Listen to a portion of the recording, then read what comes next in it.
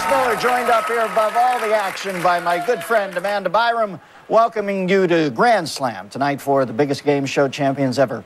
Will play their opening round matchups in the 16-player tournament, which will determine who will take home $100,000 and earn the right to be called the greatest contestant in all the land. First up, Nancy Christy, the only woman in the history of Who Wants to Be a Millionaire to win $1 million.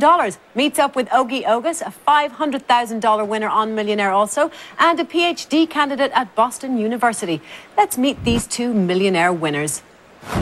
Nancy Christy, Tulsa, Oklahoma. I won $1 million on Who Wants to Be a Millionaire. C, and that's my final answer. We have our first woman as a millionaire.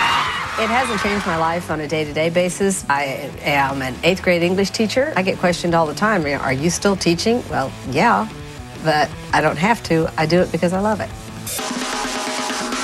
People ask me if I was nervous when I was on the show. I said, I stand in front of 8th graders every day.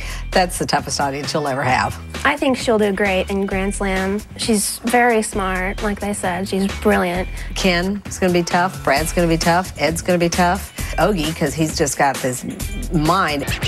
Ogi Ogas, Boston, Massachusetts, by way of Annapolis, Maryland.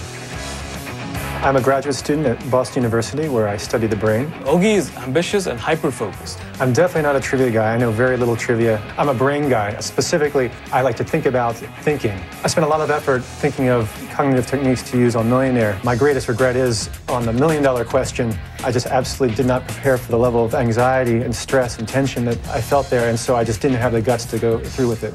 It's too much at stake. I'm going to walk. Let's see the answer so you know. It was William. I don't think he's going to choke again on Grand Slam. Hopefully I'll have an advantage in the math round and in the verbal round and not let anybody run away on the trivia round on me.